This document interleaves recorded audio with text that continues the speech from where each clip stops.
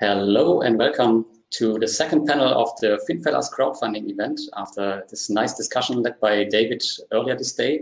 The title of this panel is Dealing with Defaults, How Platforms Handle Their Losses. And for the audience, if you have any questions to the attendees of this panel, please write it into the chat and we will use it later for the Q&A session. And also for you guys, if you have questions under each other, please ask and make this discussion more active. That's your chance to learn a bit more about other companies and how they handle their stuff. So before we start with the content, I would like to ask you for a brief introduction of yourself and your company. Just very short from my side, I'm Lars. I'm an online entrepreneur and investor and built up the biggest German peer-to-peer investor community in the last years and try to develop this industry. And for this session, I will be your moderator. And now let's come to our panel crew. Let's start with Martinez. Hello, everyone. My name is Martinez. I'm CEO for real estate crowdfunding platform Röntgen. We specialize in real estate development financing. So most of our projects are fairly large, usually over €500,000 size loans that are backed with real estate collateral. Although for 3 years, we still don't have any bad loans in our portfolio, neither late nor in default, but we still had some market research on how things should be handled, as well as had some situations where we had to step in order for loans not to go into being late or default. So maybe I'll have something to share about our experience. Okay, thanks for that. Yours? Hi, I'm glad to be here. I am a manager of Pond Baltic company Capitalia. What we do, we have been funding for 13 years small and medium-sized businesses here across Baltics. And over the last 3 years, one of the ways how we execute this funding is through a closed network of private investors, in a way, through a closed syndication or closed crowdfunding. Unlike Martinez, seems like I have a pretty long track record of this defaults, unfortunately. So I have this is a way how we as lenders have learned a lot, and over the 13 years there are quite plenty of definitely more than I would like experiences on how to deal with defaults accumulated. Okay, but that's good. So you can talk a lot of it. So, Ali? Me, sorry? Yeah. I think he said me, but you can go ahead. Okay, thank you, sir. Well, my name is Anatolis. I am CEO at Crowdstore. Well, basically, we are a business crowdfunding platform. We've been on the market since 2017. Have funded around 360 projects in different kind of business segments. We have real estate, we have specialized projects. Those are the ones interesting, kind of movies, games, and so on. So basically, non-standardized product. And also we finance the SMEs, small to medium enterprises. Yes, that's in short, I guess. Yeah, and also kind of as Judis and Martinez mentioned, so basically in the context of defaults, I guess we are more like Judis than Martinez. So we are dealing with defaults we don't have so much experience as Judis, but we are dealing with them now. So there are plenty of work for us now in this context. Thank you. So now the last one. Hello, everybody. My name's Ali. I'm founder and CEO of British Pearl, a property investment platform in the UK. We enable investors to invest in real estate online, where an investor can select the real estate that they'd like to invest in, i.e. it is not a commingled fund. Investors can invest either as a lender. I provide a mortgage, first charge against residential real estate, and receive fixed interest returns on a monthly basis. or they can purchase the equity and receive monthly dividends and any share of any capital gains over a number of years. We've invested a lot in our technology and operations for automation and improve customer experience. As a result, we've developed a platform that enables online origination and secondary trading of equity and debt securities which are backed by real estate. Thank you. Okay, sounds interesting. So thank you all.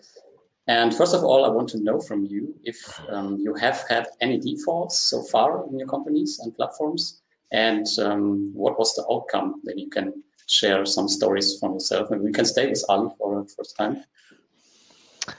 Sure. Actually, the default scenario is much more relevant to the other platforms than mine. I have in our particular business model at the moment, because what we do is we source the real estate ourselves. We set up the SPVs. We fund the initial purchase, and then we essentially refinance with our investor community.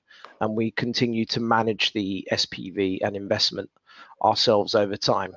So as opposed to getting investors and finding a third party and acting as the middleman, we are actually the principal borrower on the other side ourselves. So what really matters in our business model is ensuring that the property is tenanted and generating income. So in our business model, we take away third-party risk. In previous business models, such as I set up a consumer lending platform, the experience is in subprime where the defaults are high. So unsecured consumer credit in the subprime area, so micro loans, defaults are much more common in that area, hence the high interest rates, because they assume that there's going to be a part of your book that you never get that money back. In that scenario, we had a number of steps in order to assist with recovery. But the first step we've always found that we should be concentrating on most and last in the longest in terms of duration is actually trying to work with the borrower to get them to make payments over time. So take a soft approach rather than too hard an approach, and really encourage and enable people to make the repayments. After that, then you can go into legal process, debt collection, external debt collection companies, and final resort to court, but nobody enjoys that. And it's also non-economic on microloans. You need to be very careful how much cost you're incurring in order to get those funds back. It makes a lot more sense for larger business loans, as I'm sure Capitalia, for example, experiences. Thank you. Thanks for that. Maybe Juris, you want to continue? Ali was spot on. That's exactly you're always navigating a soft line between what's hard approach and soft approach. And when working with the smaller loans, and again, it depends by organization how you define it, what's a micro loan within also business segment and what's not. You generally want to be pretty standardized. You cannot be, have a too flexible structure where you negotiate and renegotiate with everybody. But generally all loans that are above 25,000, at least for our context, we would consider them big, and they would first aim to do a workout, in a sense, finding a soft solution while having something in at least always having this legal setup ready so that you can go hard way too. So it's always more lenient on the big cases. With regards to our experience, yes, we have quite long again experience of dealing with defaults, especially on the smaller loans. So on micro loans, that is, I think, statistical inevitability. If you do them, you are going to get them. With regards to larger cases and the ones that we have co-founded was through this crowdfunding, we have one default, and I think we had about 5 or 6 workout situations, of which 3 have concluded successfully and 3 are still ongoing. So I hope that that answers the question. Okay, Judith, sorry, question. It's interesting. How long does it take to kind of enforce the late payment? I mean, to enforce a late payment, I mean, if you go in hard collection, that's 30 to 60 days to get some sort of arrest or sort of fixture or control of asset. But actually, if that's why especially in large cases, these hard collections are always it's definitely not a preferred route. First of all, hard collection is well, unpleasant on many fronts, but also it is very long and technically complicated. There is a lot of sort of legal costs that could be involved, and generally with the higher the default amount, the more resistance, if especially the other party is unfriendly, you can expect. So, for example, last case that the only case that has actually defaulted from the crowdfunding case, that there was with a collateral, and the collateral on land, for example, right? And until we could get from default moment until the land was sold in auction, and that is with condition where the sort of the other party was cooperating, that took 5 or 6 months. Just a question from my side. With hard collection, you mean going to the court? Yes. Okay. Soft is the one who's right to negotiate something out as it is a client. Yeah, we will come later to this point also. So, yeah. But maybe, yeah. Just a new definition. I mean, hard and soft. Yeah, I just operated with the pre-court and then court. I'm not a lawyer yet, since we are very much into it. If I may have a word, so it is a very painful topic for us at Crowdstore, since we are a business crowdfunding platform, and now because of crisis, of course, many overwhelming majority of our clients, businesses, borrowers, they experience troubles, financial difficulties, and that's revealed several fundamental issues that we have. So basically, the first one is the individual approach. So basically, what you just mentioned, we at the moment, I think still we go more kind of a soft approach, which has proven to be not the best way to deal with those in delay. I mean, those borrowers that don't pay according to the schedule.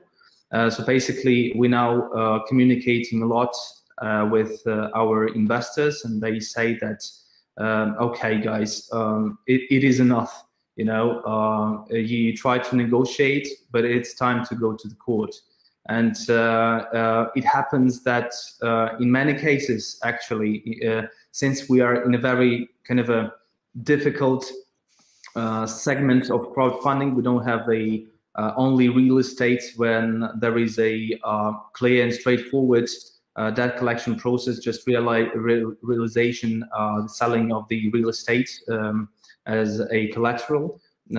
We do have different kind of pledges, commercial pledges on the shares, for example, and so we deal on a daily basis with situations with those borrowers who don't pay according to the schedule, where we see that it is not in the best interests of investors to just default, since the investors may not get anything from the borrower. And then we try to negotiate, and then we try to find the best possible solution, trying to protect investors. But as the matter of fact, it turns out that it is not the best way to approach these kind of issues, since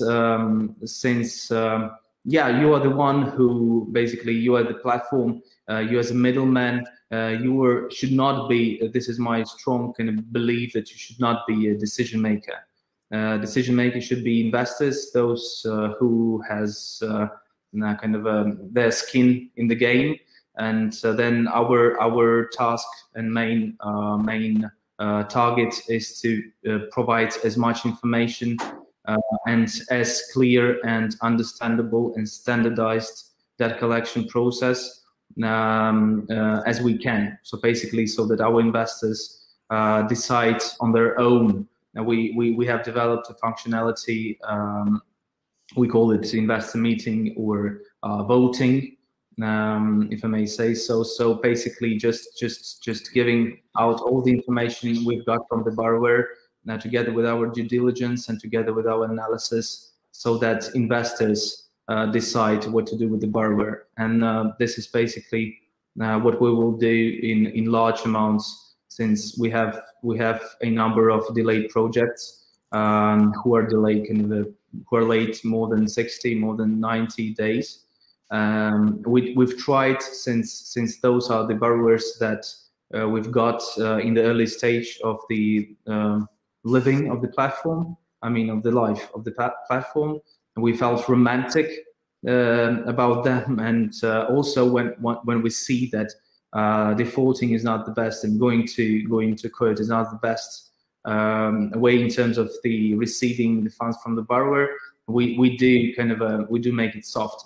I mean, and which we see that is not good in terms of our reputation. That's why we are very much working on our debt collection procedure. We've been working on it since I became a COO at Crowdster. This is very critical point and topic for our reputation.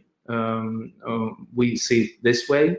And next week, on 4th of March, I will be presenting kind of a debt collection procedure, the new debt collection procedure, a well thought one, and as we call it, no mercy style debt collection procedure. So basically, no mercy to those who don't pay their investors. We will be strict. Do you mind, Lars? Do you mind if I ask Anatoly a question? Anatoly, your business model is lending to businesses, correct? Yeah, to businesses, right? And it's a loan; it's not equity investment. Is that right? At the moment, it is loan. And you take, do you take? Presumably, you take security over the business assets. Do you do that? So, there are different project types, as we call it. So basically, small to medium enterprises with the standardized risk assessment. We take there as a collateral a private guarantee from the shareholders of the borrower of the company. So we have also specialized projects when there may happen everything. So basically, we can have a commercial pledge on stock. We have a commercial pledge on shares. We have been experienced cases when there is a mortgage, and also we have real estate with the mortgage as a collateral. So is that real estate? Would that be real estate owned by the business or the director and shareholders, or both? Both. It can be both. Okay. So it sounds like you take adequate security. So in terms of bad defaults, do you publish that information? By the way, I'm not trying to catch you out. I just find this very interesting because we're going through, as we know, we're going through an unprecedented time at the moment. And I imagine that this has probably increased the default. What's going on in the market has increased the defaults in businesses, which is your primary target audience in terms of loans that you're providing.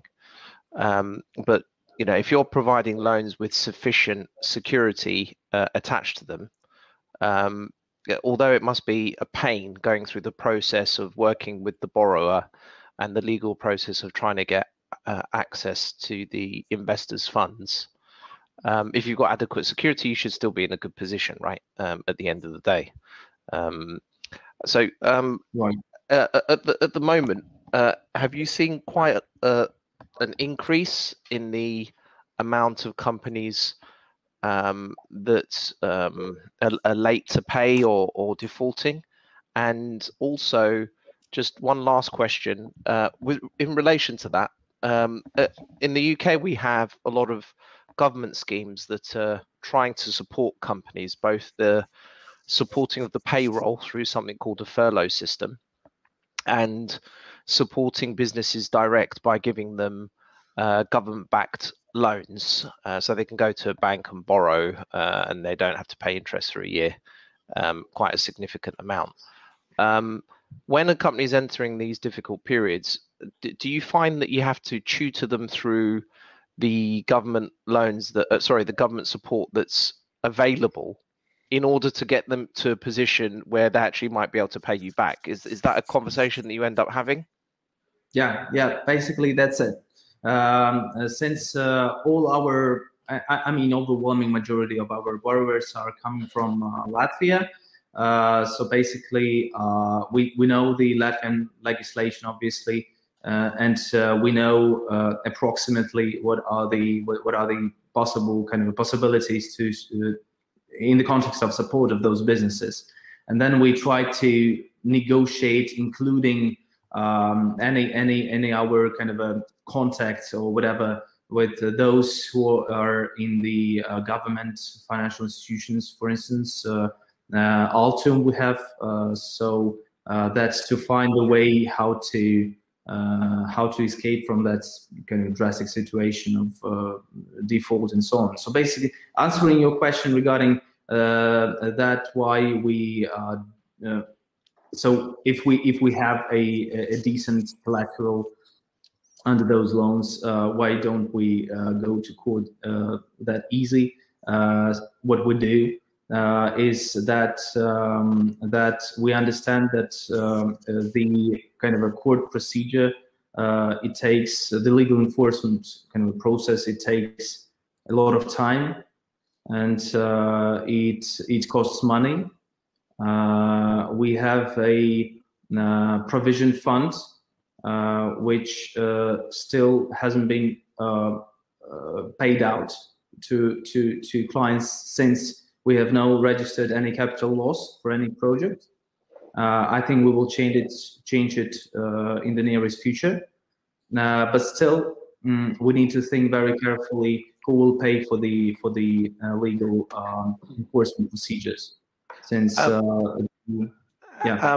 an interesting point, because the cost of recovery, can you not presumably you're including that in your loan contracts to the borrower, that they're responsible for cost of recovery as well? Do you know if that provision is there, and if so, from your experience, actually have you been able to get the cost of recovery back from a borrower? So basically, as I mentioned, till now we don't have any capital loss. We don't have any cases that have gone through all the process of the legal enforcement. However, this topic is very, very relevant to us now. As I mentioned during my morning session, I mentioned the lifespan, so to say, of a crowdfunding platform, and at the beginning of a platform's life, as in life, you feel very romantic about the projects that you publish on the platform. And that's why you don't always think properly regarding those kind of consequences in a case of a default of that project. So basically, we have earned our fee, obviously, for those projects that we've published, but and also we've been talking about this provision fund, in which we take 1 or 2% out of the funded amount, which should cover the legal expenses in case of something, and also to pay out to our investors. But this is one of the usage of provision fund, which will be also raised during my webinar. I don't want to dig very much deep into it, but it is very interesting topic. I mean, covering the recovery procedures basically covering expenses of recovery, costs of recovery. If I may, I mean, actually, this is a very very deep topic. I mean, outside from the setup of whatever structure CrowdStore, for example, uses, I think this is a very good agency situation that Ali, you rose up. I mean, who pays for legal expenses? And how is this payment happening? And who works on collection? And that's something that I think some of the sort of platforms maybe haven't sought out fully when they started operating. How is that setup actually going to work out? Now, you know, from for any lender's point of view, you always evaluate if I, for example, the process that costs is hard collection when you go through the courts, and irrespective of you have provisions in your loan contracts that I mean, typically you have provisions that all these costs of collection go towards the, you know, towards the debtor.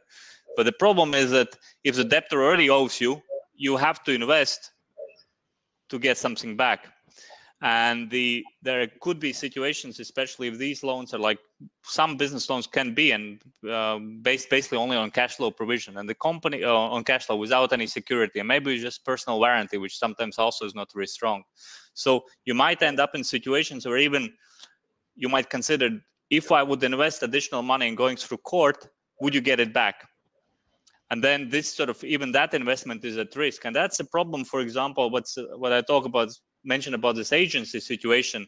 If, for example, platform as such is sort of under contract that they will be performing this collection, and they see this collection charge is very small, what do? Do they invest their own money and go for it, or they don't? And this sort of raises a potential conflict of interest. And this is something that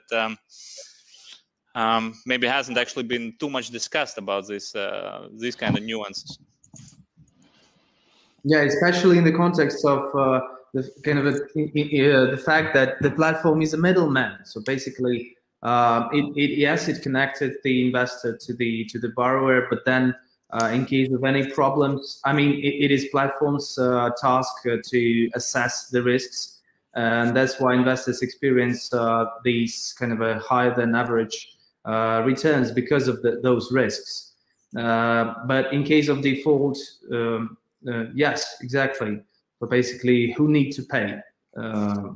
You know, it's you know, it's as easily could have been Mintos here joining in and then having the same sort of problem, you know, because although the platform can be just a broker and can be just a middleman, it's unreasonable, I think, to expect that each individual, especially retail investors, will pull together and know how to do and actually process this collection.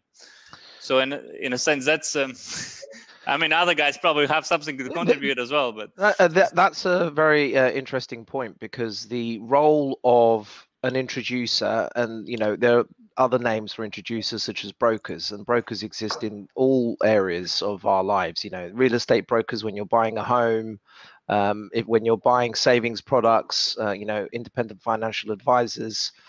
You know, historically, I don't think introducers / brokers have been held to a high enough standard. And now that we have these electronic platforms that we're building, and everyone on this call has in one way or another, in addition to giving customers just a nice interface to interact with, you know, an app on their phone, and just to make things easier, there should be significant business investment into ensuring that proper risk assessment is done and proper risk is communicated to customers, where they're able to make appropriate choices. Martinas and I touched on this topic in our earlier call on, you know, what does grade A risk mean on one platform may be equal to grade C risk on another platform. But the point I'm trying to make is that as an introducing platform or a broker, those platforms should work to operate a high standard when it comes to risk assessment. It should be part of the service. And if you're doing good risk assessment, you're taking the right security, you're solving a lot of the potential problems earlier on that you don't have to experience at a later stage when you're trying to recover. Yeah, that's true. I mean, but even the Lars, bestest of the best, these risk assessments, it seems implied in the contract of platform, right? That they do the risk assessment. But even the best risk assessment will not avoid that there will be defaults. So as much as there is a good risk assessment as a function of the platform should be performing, I think there should be very clear and good way how they also commit to doing the collection side. That's right, and also Lars, during I think that we went a bit off the rails with the agenda, right? You should cut us off here. No, I think that's fine. So that's a natural discussion. So okay, yeah. So I let it go for some time. But yeah, you can also speak some words, of course. Guys, I think that it is important to understand that debt collection begins before you give out the loan. This what lending business is about. Before you give out the money, you need to have the procedures in place. You need to understand what you will do with this particular asset in case something goes not as planned. So I think that what Juris was saying at the beginning, that they had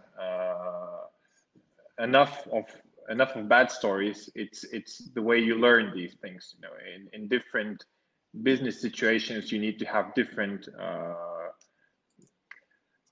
procedures to move forward. So, for example, what we do, we only work with real estate development loans and only with first-rank mortgage. We do that with the very particular reason that many scenarios that we have considered, if you don't have the first-rank mortgage, which is registered with a notary, and so it's in the state registers, there are plenty of scenarios how you can end up with a fraud.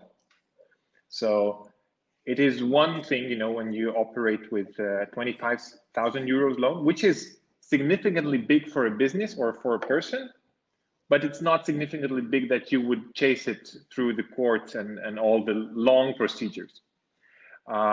So if you go into larger loans, so for example, what we do, when it's 300,000, 500,000, 2 million, 3 million euros, the only way you can work is through real estate collaterals that provide you a strong leverage in whatever happens. So it's one thing that you need to prepare yourself. And then the other thing is, I think that what Juris said is very correct, that you need to have in place monitoring procedures that would allow you foresee if something goes not according to the plan, so that you could start doing some soft recovery before you even have late payments. So and the hard recovery is the final step, which is I think is never an option. I would disagree with Anatoly's policy of no mercy, because in the end, lending business is not debt recovery business. And this is a very important thing. So for example, when we are thinking of real estate development loans with real estate collateral, it's never a question, well, collateral must be sufficient to cover the loan in case it goes default, but it's never the question if we want to use the collateral. And in any case, no. I hope that I will never have to exercise this right. But the collateral is in my case, is a safety net or a leverage that I can exercise to steer the loan life in some manner which is comfortable to my investors. All right. To give them more security, right? To give them more security, but I think that the most important thing is to get your money back. It's always like this. First, you need to set up right securities to have leverage in case you need it, and then after you go out, the most important thing is to get the money back. So I don't think it's about making a standoff about how strong you are. Maybe in some cases, it might be that your job will be to find who will refinance your creditor, and I think in many cases that's exactly what happens. I think exactly when they like exactly like you say. I mean, as soon as you see that there are signs, and actually maybe even client doesn't go in default, it is, I think, a function of a lender to be become basically kind of like consultant, and that's your role, which changes. You know, you're not just monitoring; you're trying to help the guys out. Correct. So let's now, and then from what we discussed for the, what's the topics for this panel discussion. So one thing is, for example, when we see that something is not according to the plan, so when the monitoring procedures trigger some yellow flag, what you start doing preparation, you start playing chess. So it's not that you gave out the loan and now you are going to do some other fundraising for another project. No, you keep on monitoring it and thinking what should be done in case something happens. So they, for example, if they have not enough sales, so what procedure should follow next? If their construction works are not following the schedule, what you should do then? So it is a bit strategic, and the smaller the loan, the more difficult it is to apply the attention needed for it. So this is where, I'm coming back again. This is why we chose to work with anything above 300,000 euros, because below that you can't pay enough specialized attention and day-to-day monitoring. So Martinez, what is the period of time? I know you have said that you have not experienced any kind of courts, this strict kind of enforcement, legal enforcement, but still, what is your feeling of how do your investors feel about this period when they are satisfied without going to court, but to negotiate? How long is that period, you think? Well, this is the thing, that when I say that we don't have defaults, I mean we don't have late loans. So our investors don't have this concern whether how long we should wait. There is no case where we're waiting. How many projects do we have?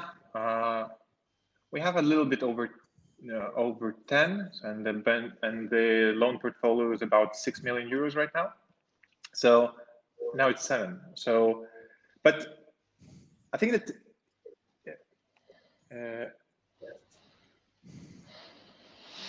important thing is.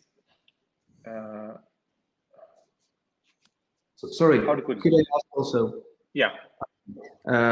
Two more questions regarding those your portfolio. I mean, what is the repayment schedule? Are those installment payments kind of each month, or it is a bullet payment at the end of the loan period?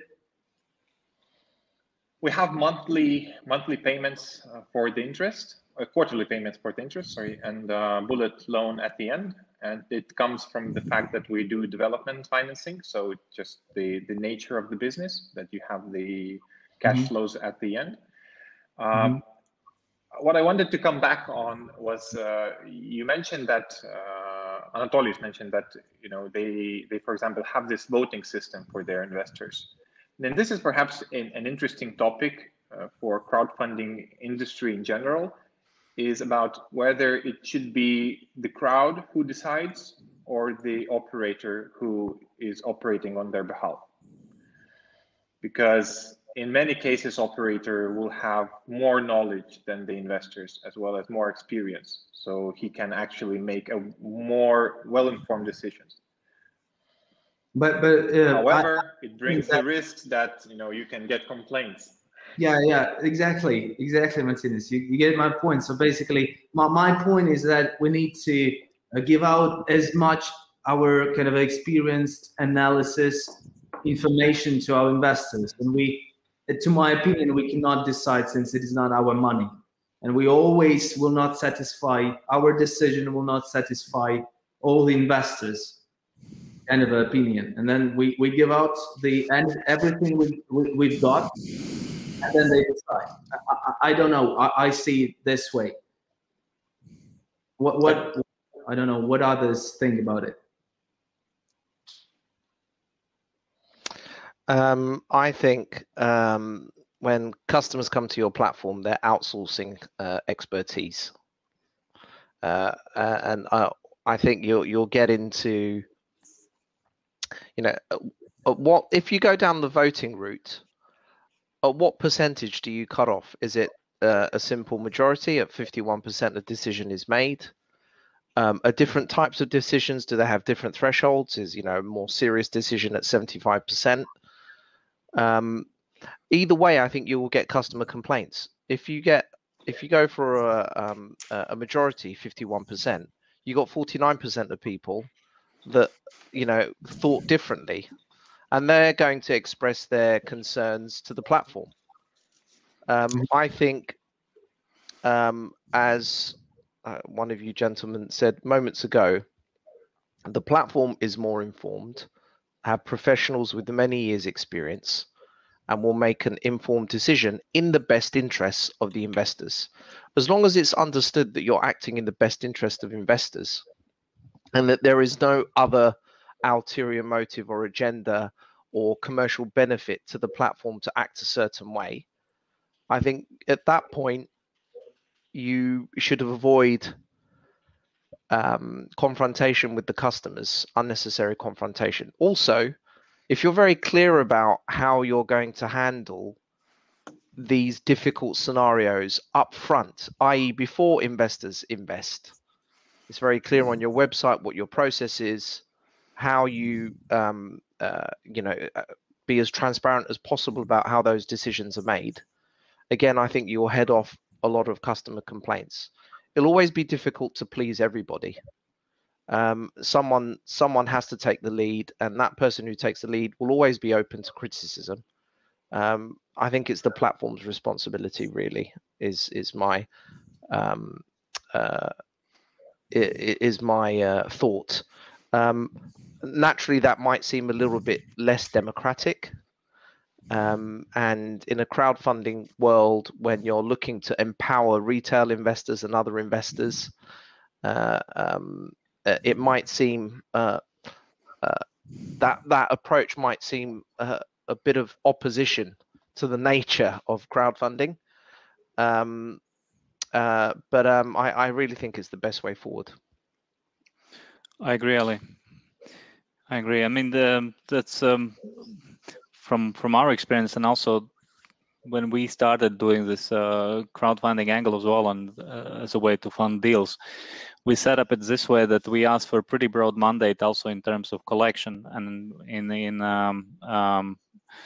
with the expectation that because of, well, our setup allows for, or ensures that we also have skin in the game. We are the active partners in this investment, and we take initiative and are responsible for implementing our procedures and communicating, sort of reporting in a sense to what our steps regularly to the everybody involved, so that they can follow the activity.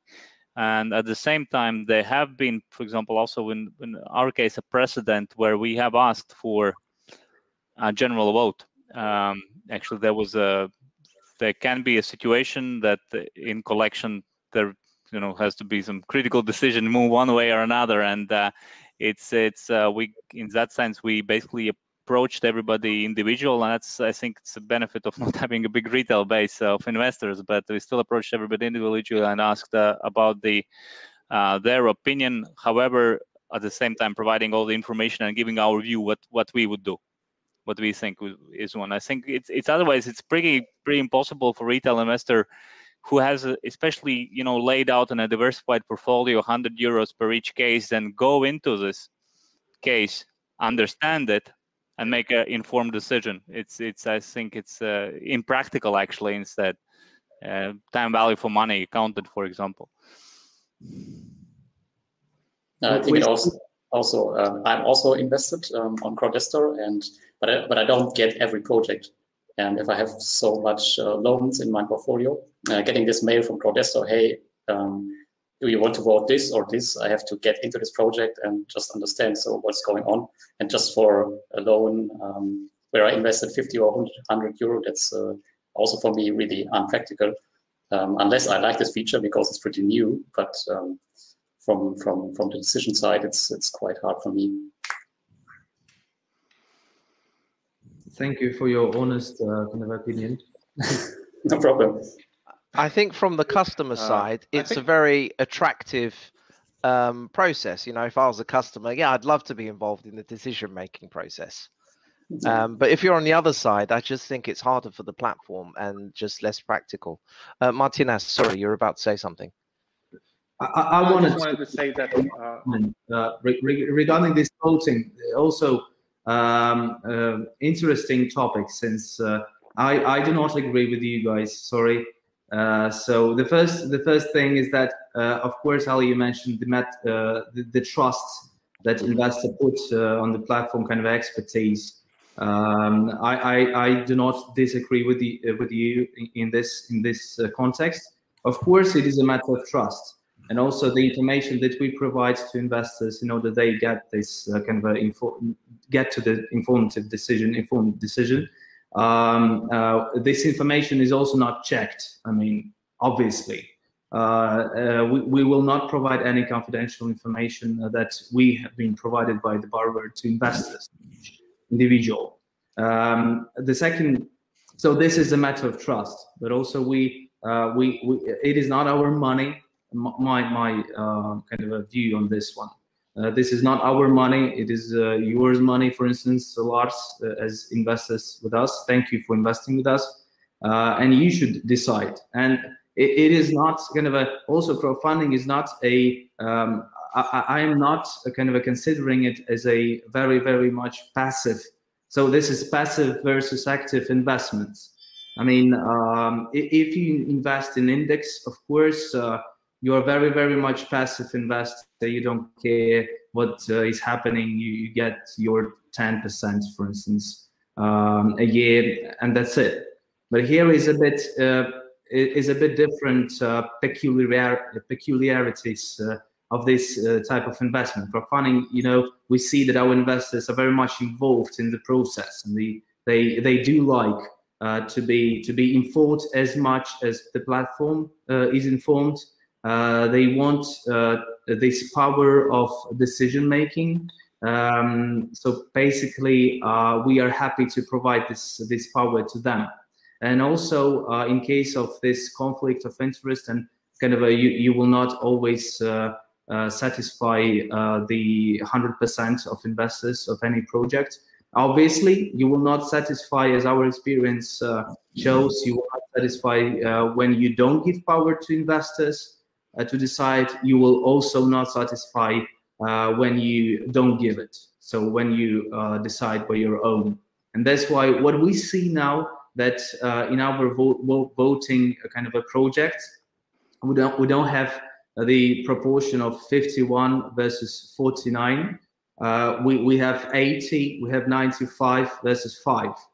And in many cases, we publish the voting as such that with this kind of a definition that, okay, here is all the information we've got, here is what we have checked, here is what our analysis. It is not kind of a 20-page long report when you have invested 100 euros and you need to dig deep and, you know, to have this all kind of a week-long analysis on your own. No. It is very smart and concise, kind of a 1-page long analysis, and you can make a decision very quick, and then you make a decision by yourself. So when you say 80 or 95%, are you saying that just on your experience, 80 or 90% of the investors seem to agree, or are you saying that you set a threshold at 80 or 90%? Not threshold. Threshold usually is 50% plus one vote. So okay, fine. Which is very kind of very well established in our terms and conditions and so on. Sure. Basically, that's completely kind of transparent. Okay. I mean, yeah. You know, I think it's what Crowdester has is this textbook crowdfunding platform where people invest in their local businesses and have their own say whether the cafe across the street should go into hard recovery or should you give them another month to sell coffee, you know, and try to pay off the loan. And it really, you know, when you look at it in the concept, I really love it. I mean, it sounds like how crowdfunding should be. It's like Kickstarter, right? So there's a personal connection. Yeah, you really have, and I look at, and when I look at what Crowdestor does, I mean, it looks like a lot of businesses are really smaller and they have these very crowd appealing businesses like computer games, small medium enterprise. I mean, it's really cool. And I even have a friend who said that he invests in Crowdestor because it's cool. That was his argument, because he really feels involved in business. And I think it's, you know, one way how it could go. And then and in that case, people maybe they should have the right to vote. And it's, you know, it's one way how you could do the business. And then, you know, maybe we have this other scenario where, for example, I operate a 2.5 million euro loan on a real estate development project, and I see that maybe some yellow flags are lighting up, and you're less interested you're less interested in the coffee that the developer makes for you when you go to see him.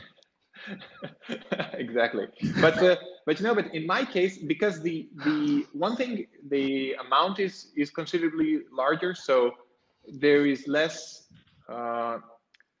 willingness to play this socially responsible lender position, or a friendly lender position. But it also, you know, perhaps in this case, it clicks on that, you know, this is your job to make sure that this huge loan would work out well. Now, it's no longer individual vote of the people, because they might not understand what are the opportunities to refinance, what might be the additional clauses that you would like to add to your contract along the way, what should be interim solutions or some interim agreements with the developer so that it could go further. And perhaps, you know, it could go even you know, as far as what also Anatoly mentioned. Sometimes there is confidential information disclosing of which would default the company. So you actually need to be very sensitive, yeah, with information that you're dealing with. And professional large businesses, large clients would expect that from you, that you are, even in hard times, that you are very professional with how you deal with information. Absolutely. Yes, I agree. Basically, it's very dependent on the specifics of the platform and specifics of the business where you're in, and definitely. So it's also all about educate the investors in the end, right? No, I don't know. It's very hard for me to swallow this whole concept. I'm just thinking. I mean, retail investors are. I mean, they are. We somehow overlooking fact that they are smart enough to understand which business, for example, to fund or not. No, let's say they have the skill. Although it's basically, in my belief, it still requires some, you know, professional education and understanding of financial analysis and risks and other all things. I mean, if we can swallow that, I mean, I really don't take this that retail investors should be capable of making collection decisions. This simply is, it's a professional job that is, it's highly specialized. It's based on whatever you experience you have gathered. It's so niche. There can be just gut calls, and that's the only thing you can ask them in a voting. It's, should we, you know, be very aggressive with them or gentle, and that's the only thing. I mean, same way like you would buy a bond in let's say Mogo, and for example, in some case it's defaults, and you wouldn't be really expected that you are going and then, you know, collecting from them. There's a setup on that instrument, how a protection of a bond securities work and what happens in case of default. And I don't think it should be different from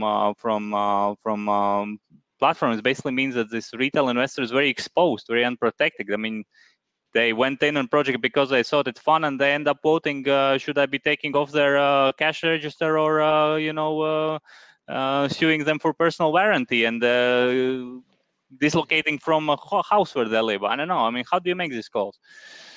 So basically, the voting is not very much in the specifics of the debt collection process. Obviously, we will have published a very nice and kind of a transparent debt collection. How we do the soft debt collection, and also there will be a kind of a according to the legislation. This strict legal enforcement procedure. I mean, honestly, it's not really nothing against, especially Crowdestor. Don't take it like every question is aimed there. So it's just in general, I think it's a important thing, that I mean, should this industry move into the area where every retail investor is highly educated, both in financial matters to understand where to invest and not, and in legal matters to understand how to collect or not, or the platform takes this responsibility. Mm-hmm. Okay, so Lars, one of the things that you sent in the outline for the guidelines about the panel, one thing you mentioned was about transparency. And correctly. I think that, for example, I would like to add to what you just said and to mention transparency here. So one of the core values of our platform from the beginning was to provide investors with as much information as possible. So if property valuation don't match with the buy price, then we should say it. And if the owner has some legal battles in his other company, we should say it. So we should be as transparent as possible. So with every project that we have, we prepare this information document, which is usually 15 to 25 PowerPoint slides that are heavy with text, graphs, and whatever. This is how I imagine transparency, right? Then what happens is I have a conversation with either a small investor or some of the high net worth individuals who invest with us. And their question is, Martinas, so is it a good loan or is it a bad loan? And I say, well, take a look at the prospectus. Yeah, I'm certain that you're doing a good job. And he transfers, whatever, 50,000 euros. This is, what I mean by saying transparency. Even though we disclose a lot of information, many investors don't read it through, and they trust a lot the platform and its competence, its professionality to deal with hard things. And to go and even a step further from this, we deal with real estate, and among our investors, we have some real estate developers themselves, or people who are involved in real estate as valuators, as lawyers, whatever. It's really funny when you talk with them and you find out how little they understand about real estate lending, because they might be super specialized and very high quality professionals in some particular real estate sector or activity. But when it comes to lending, they lack some general understanding, even general understanding about how mortgages work, how legal procedures would work, what other leverages you can put into the contract and how to use them. So when I have professionals who have all the information and they still lack competence to make decision, that brings me to the fact that it's only platform who can run the business.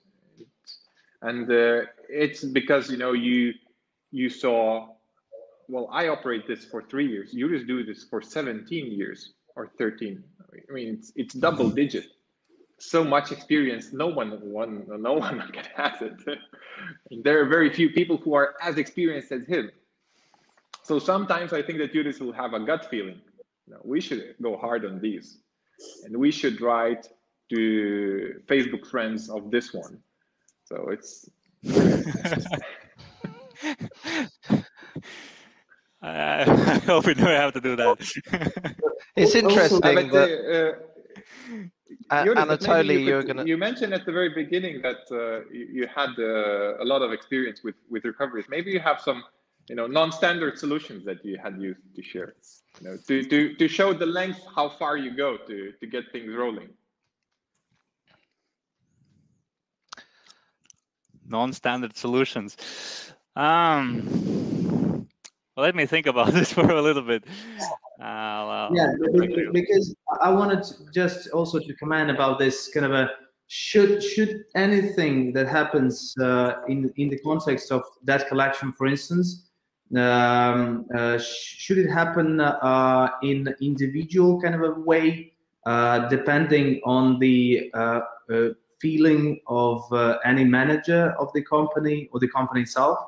Or should it be standardized in all cases in order to be kind of in order to calm the investors? I mean, only when you understand that in each and every case the company goes in a standard way, not looking at any individual kind of specifics. Is it better is it better to have individual kind of decisions rather than standardized decisions? What do you think about this? Well, I know for sure it definitely has to be standardized. I have no doubts about it. Maybe I can. Yeah, sure. I can answer it a bit different. It goes. If you're doing consumer lending and you're giving out, 500 euro loans to buy a new iPhone or 1,000 euro loans, then you have a standardized procedure. If you're giving out 20,000, 50,000, 500,000, 2 million, 3 million euros, you must have procedures that you follow, but the size of the deal requires you to be flexible and creative. But the end user, the end investor may still kind of invest only 100 euros in both cases. I mean, in the large project, 100 euros or 1,000 euros and 1,000 euros in case of this is I think one of the fundamental problems for crowdfunding industry, that the investor invests a small amount and therefore he doesn't really care that much because that amount is relatively small for him, and he's not going after recovery. This is why the platform should really care for the people who are investing through it, because the platform operates the entire amount, right? So it's 2 million euros or 60,000 euros. Well, this one is really worth to work on.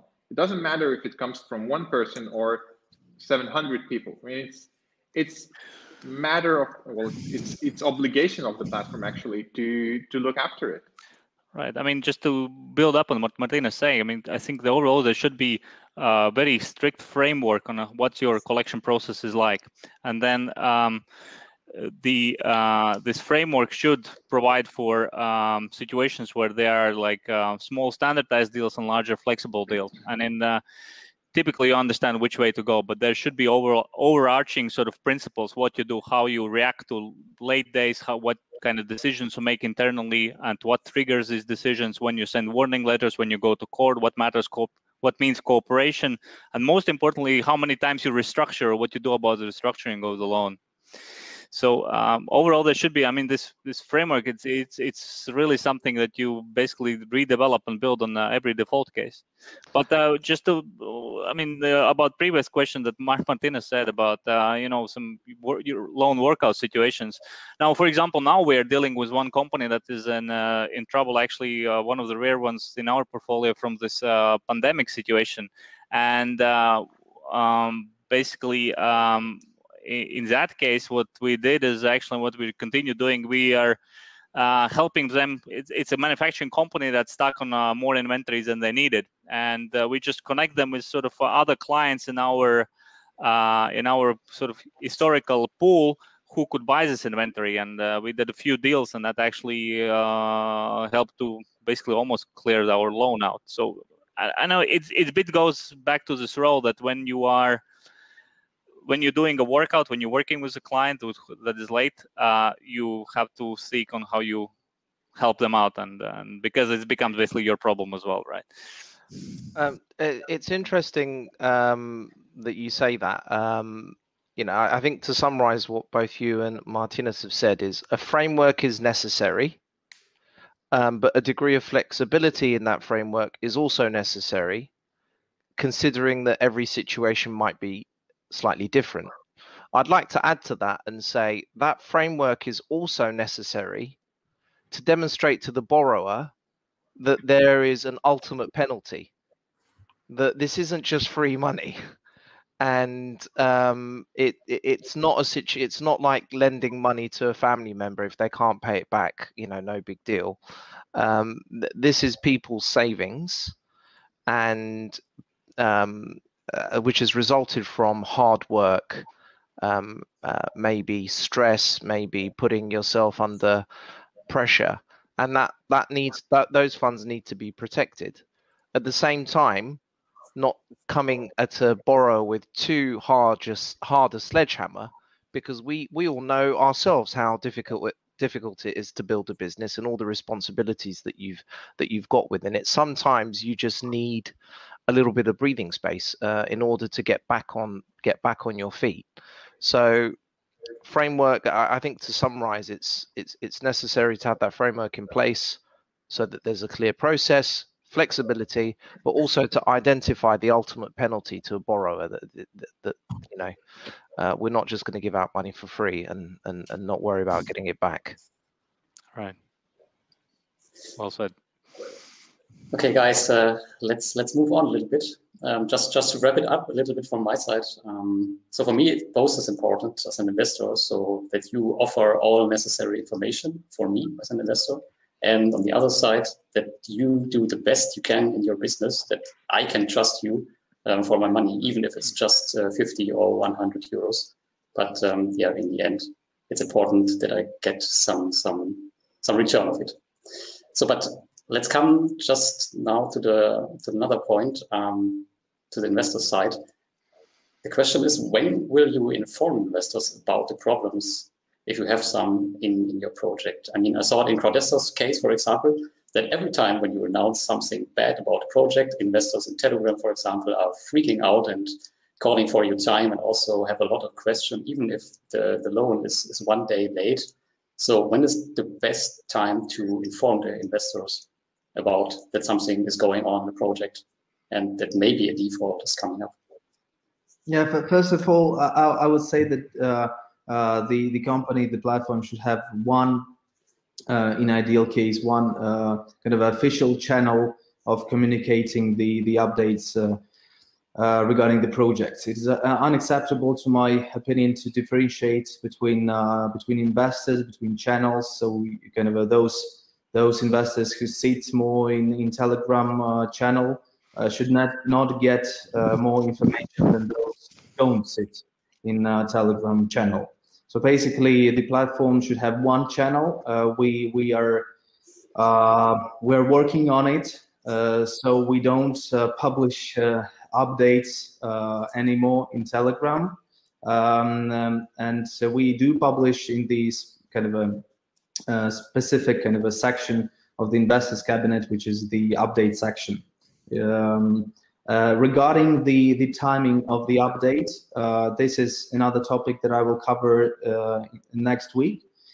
This is called in the agenda that we have published. Perhaps you saw it, Lars. So this is a communication standard. We see, since we operate in different business segments, as I mentioned, with different collaterals and so on, we know that, for instance, Dystopia, that famous game with McGregor as ambassador, as a specialized project, we have funded 4 million euro. It is a big project. A lot of our investors are exposed to this project. So basically, we understand that we need to put much more emphasis on kind of and to put often the updates regarding the project, since the exposure is so big. And also we have SME projects, for instance, I don't know, the Yakuza restaurant. So basically 10,000 euros. we need to have a clear framework, as Ali and Yuris mentioned, of that collection. And if anything happens unexpectedly, then we should just communicate in a standard way what we have received from the borrower, what information, and to make sure that investors know what we know, and in a frequency that is also standard. I mean, and of course, it is, for instance, for us, okay, I can say that we will publish, for instance, for SME projects, each 30 days, we will ensure that each 30 days now we have an update for the project. In case anything interesting, anything unexpected, I mean, happens with the borrower, and we receive such information that, I don't know, for instance, insurance case, we put it instantly. Of course, we will not wait for 30 days in case we know it on the 5th day. So basically, the investor relations department dealing with this, and we understand the importance of it, and we are working on it. Okay, Martinez, how is it for you if you're facing some problems, even if you have no problems right now? But what is the way you will inform the investors? Yeah. The information to investors goes in two scenarios. Well, the first notice and then follow-ups if needed. The first one is if loan is late. So then naturally we would issue an information that loan is late and we are negotiating with the developer when he could start repaying the interest. And then, you know, if after being late on interest, he is late with further payments, or you have 30+ days of delay, then you go into your regular procedure, standard procedures. And another case is if you would start any legal actions. So, however, if you have any, I don't know, you could say it, if you have any concerns, or if you are playing the chess, you know, and issuing some new, or having communication with the developer, you're into researching something or trying to get yourself protected from some certain other risks, then we would not inform investors about that, because one thing, it is a, let's put it, work in process, you could call it like this. So it's an information that might cause a stress for a person who's not experienced and is not aware of the business procedures, and yet, you know, it doesn't mean that you will take any actions just because you do research or you find something that you would like to dig on. So yeah, I think that the general, like, short answer is if loan is late or if you take any legal actions, then you go into informing people. Okay, thank you. Yours? Right. I mean, yeah, absolutely agree about this. Clear communication channels is very important. I think clear and single. I think as soon as loan becomes late, it's important that platform does proactive informing rather than reactive, right? That's not a cycle you want to be, that you respond to requests, but rather you are giving the information out. And clearly, from, you know, a date when loan is late one day, spotlight is on the platform, so they may start asking questions. So what we developed, we have a weekly update. For example, for us, it's every Monday. If a loan is late, investors know they should be going in the sort of logging in and seeing what's the latest situation. And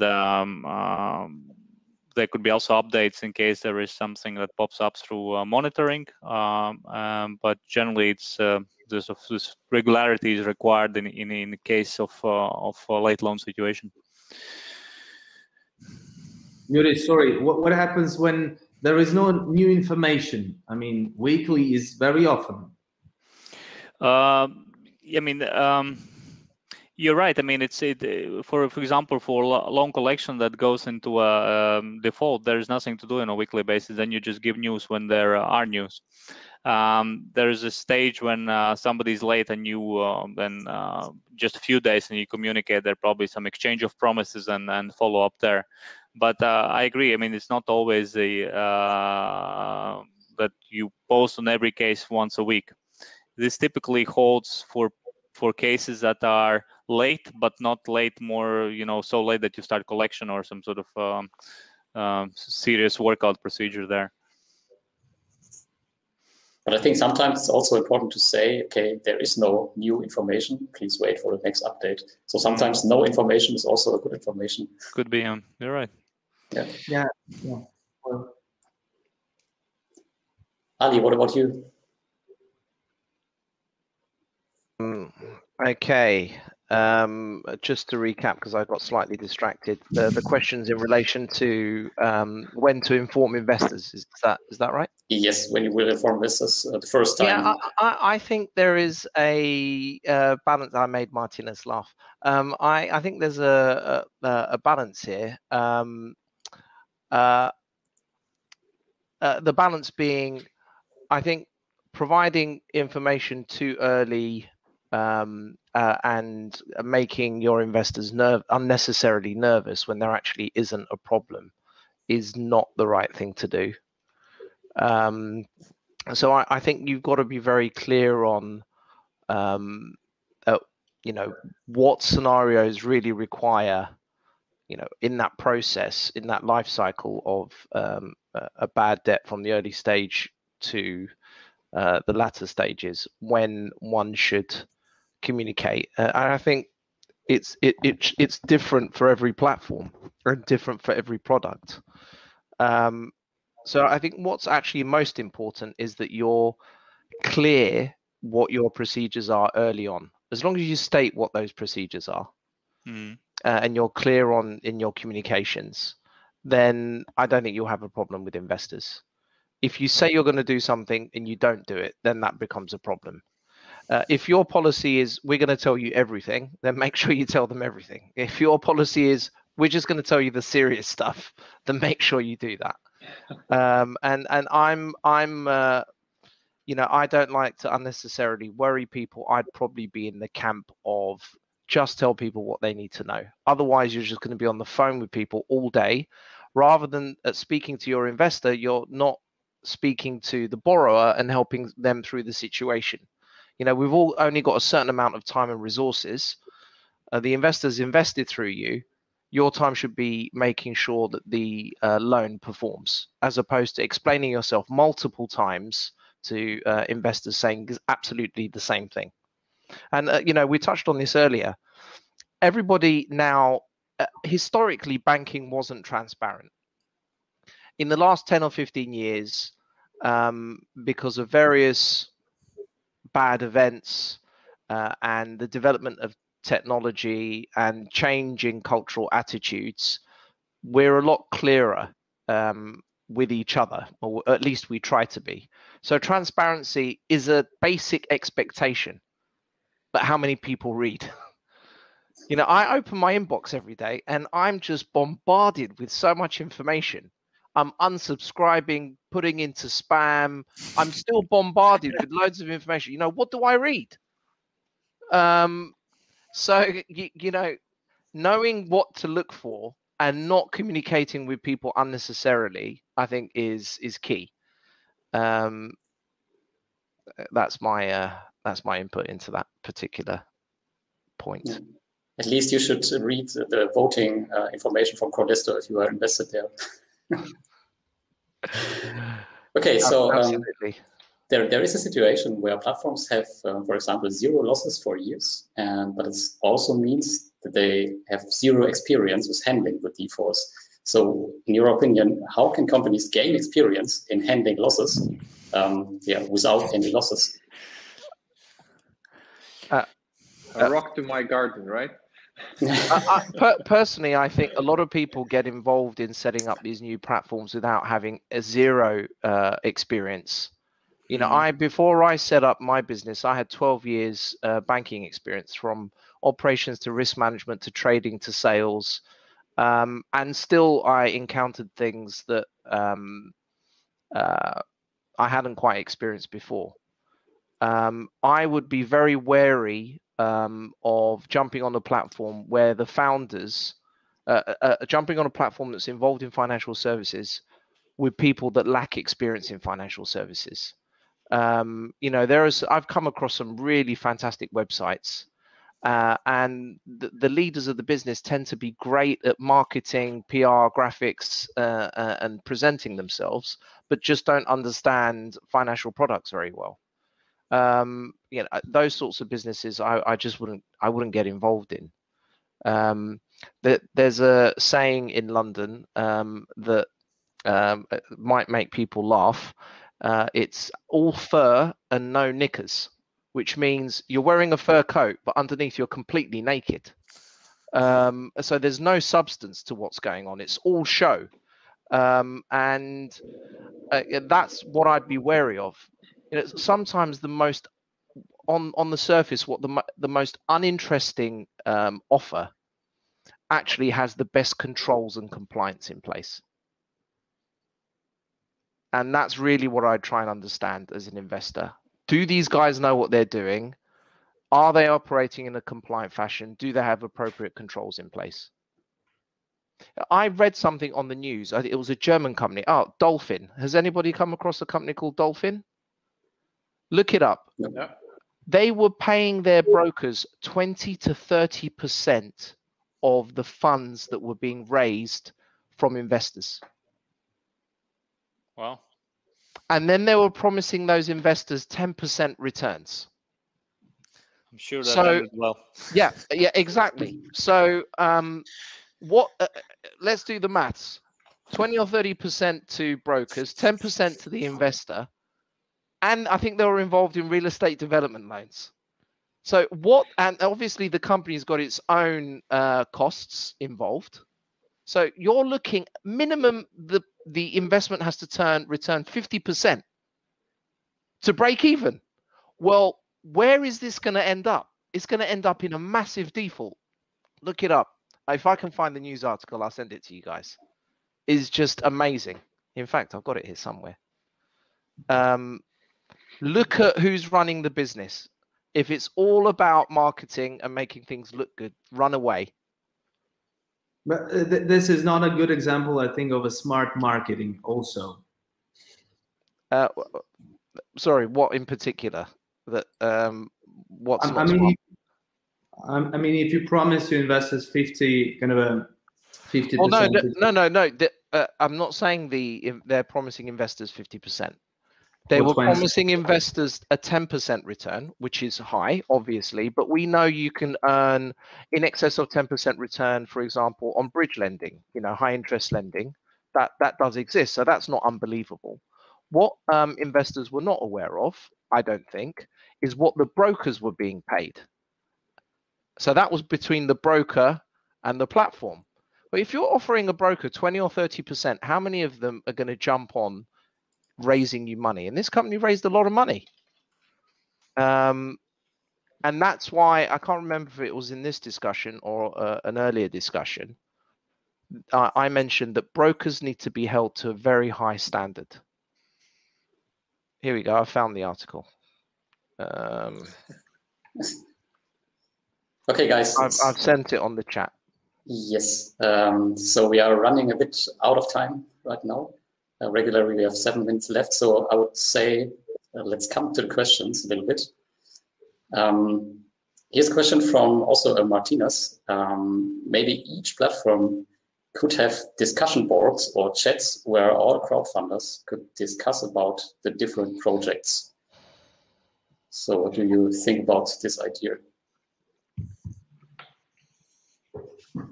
I think this is something what happens in real life, where people will gather into some communities. So Anatolis mentioned that their investors are using Telegram. I noticed that in Lithuania, it's popular for investors to gather in Facebook groups, where they're discussing the issues about the platforms and investments. So it's there. If the platform should have it on their own infrastructure, I'm not sure. Maybe, but it's it seems that the communities are solving it out in their own ways. Yeah, I think it's a good way to have an official way, not Telegram or something else, but you can have a discussion, an official discussion on your website. So under each project, where the guys, the investors can ask questions. I saw it on some real estate platforms also. This is more valuable than. I think there's a potential problem with that. Then this is sorry, Ali. Yeah, we have this Q&A section under each project in our platform. So it's there. I've seen it working. Sometimes it's more active, sometimes it's less active. But I guess it gets really active when something goes off. Sure, yeah. I think the potential problem on enabling a chat function on your platform is moderating what people say. I've seen, for example, on I'm sure you guys know who Seeders are. They're an equity crowdfunding platform in the UK. I've seen disgruntled investors, not many, just a handful, say some things that are baseless and not very nice. And if you're hosting that message board on your own platform, it takes a lot to moderate. I actually think it's better to have these chat rooms elsewhere hosted by, bloggers, where people can just be very clear about their feelings, and the participants can self-regulate. If someone's saying something that seems really outlandish, they can take a view on whether they think it's true or not. I think as a platform, if you're hosting a chat room, the reason why it can be quite dangerous is you're a regulated entity. And as a regulated entity, your communications, what's the word I'm looking for? You could be penalized for things that are said on your site.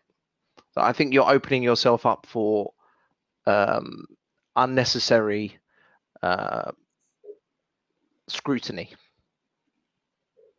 from the regulator. I think that what Ali says is an interesting point.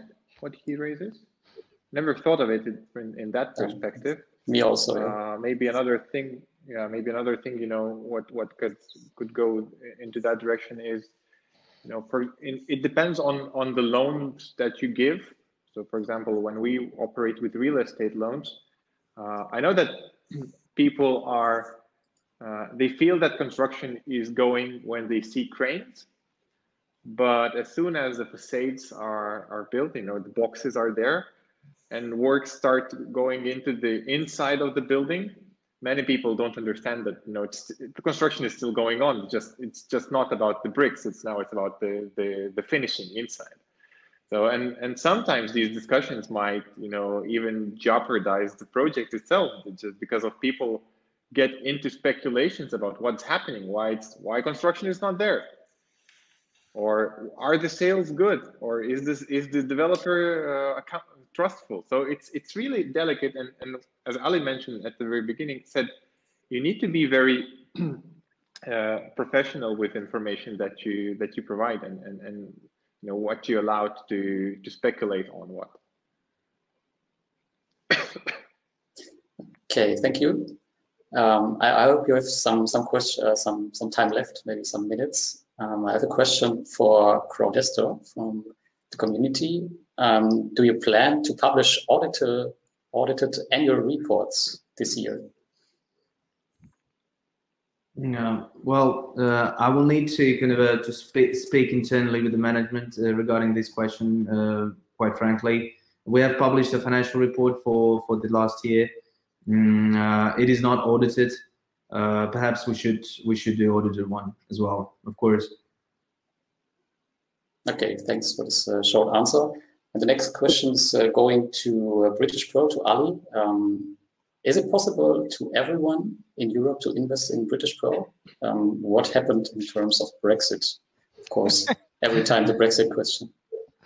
Brexit is a very disappointing event for me. I won't spend too much time talking about that, but I'm very pro togetherness and multiculturalism.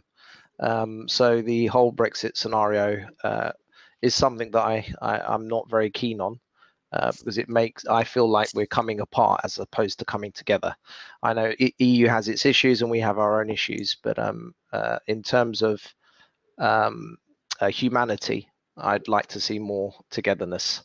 From an investment perspective, addressing your question, we can take investors from anywhere in the world if we can ensure that we've ID verified them properly and we've confirmed that their funds are not proceeds of any crime. So we've done our KYC properly and they don't appear on any sanction lists, and that we treat PEPs, politically exposed people, in the way that they should be treated. So we welcome investors to our site and we'll take them through a proper onboarding process. In terms of soliciting investment from other places in the world, naturally every country has its own laws and you need to understand the marketing rules, marketing of security rules in those regions. To date, we've taken investors from 28 different countries across the world, and that was all word of mouth. And so we have not fallen foul of any regulations. But I'd certainly like to take the capital of my EU brothers, and we will be requesting their passport details and bank statements and doing all the appropriate checks before we take their funds. And obviously also checking that the investments are suitable for those investors. That's another check that we have to provide in the UK, that they're either high net worth, sophisticated, or they understand the risks of investing through our platform. That's something we're very concerned about. Good point. Yeah. Just a following question from my side. This bank account statements you are checking from the investors, how much months you are request from the investors, or what would you check in detail? Because it's a big topic also in the Baltics right now. Yeah, I personally haven't been involved in that recently myself. My operations team know technically a lot more than I do, but just from memory, obviously we know fraud can happen. Getting Sure. PDFs and sending them through, they can be doctored. We know these things. There are also external services from often by credit reference agencies that offer ID verification services and other KYC services. So if you can find a competent one, we work with one in the UK. Well, we work with a couple actually. One is on Fido. I think they offer European-wide product now. I'm not too sure, so please don't quote me on that. But if you're not involving a third-party company to get that additional feeling of comfort that from an independent third party that specializes in these sorts of things, if you're doing it yourself, making sure that a paper statement is sent through, obviously that will take longer. If something is delivered as a PDF statement online, ensuring that the funds actually have come from, hit your client money account from the source of where that PDF says that money is coming from. That's a good check. That's one of the checks that you can do. The rules around AML and ID verification are quite clear in the UK and quite basic. It isn't a complicated thing to do. If the funds are sitting in a well-known bank in a well-known location that has appropriate controls in place, there is a degree of reliance that you can put on the processes and controls of that financial institution as well. Now, Ali, sorry, what about open banking solutions? I mean, do you get all those bank account statements like manually uploaded to your platform? Yeah, this is something that we looked at quite some time ago. Actually, we set up our own API as well, open API. Again, this isn't something I visited in quite some time. Open banking has, to my understanding, has evolved a lot in the last year. I don't know how much it's evolved during the lockdown. Everything seems to be a bit slower in terms of how things are moving forward. But in terms of togetherness, and I touched on that earlier, I think open banking is a great concept. You know, let's all try, let all our technologies and operations, let's try and standardize them. Let's try and talk to each other and share that information. I certainly believe that will assist with the AML processes that banks need to have in place, both from a regulatory perspective, but also a responsible perspective to prevent fraud. Yeah, and also you want to scale up the business. So basically, you want to automate as much processes as you can, and so basically just manually check you know, I've now been working on my own businesses in the last 10 years, and I've always been keen on automation, but there is a fine balance I've learnt, that automate when you know that there is a market that you're going to make money from, because you can spend a lot of money on automation in the beginning and actually the business isn't there in order to support it. Also, you know, the other benefits of automation is standardizing your compliance. So if you know your system goes through lots of different stages to get somewhere in order to onboard a customer, and that there's very little space for human error, then there is a benefit of automation there. So yeah, I'm in favor of automation, but it's got to be commercially, it's got to make commercial sense. Guys, so we are already over time. I would like to thank you for all your input about your platforms and companies, and also for this very active discussion. And I hope we can continue this in another discussion. All right. Thank you very much. Thank you very much. Take care, guys. It was a pleasure. Thank you. Bye. Same here. Bye. Bye-bye. Thank you, Bye. too. Bye. Bye-bye.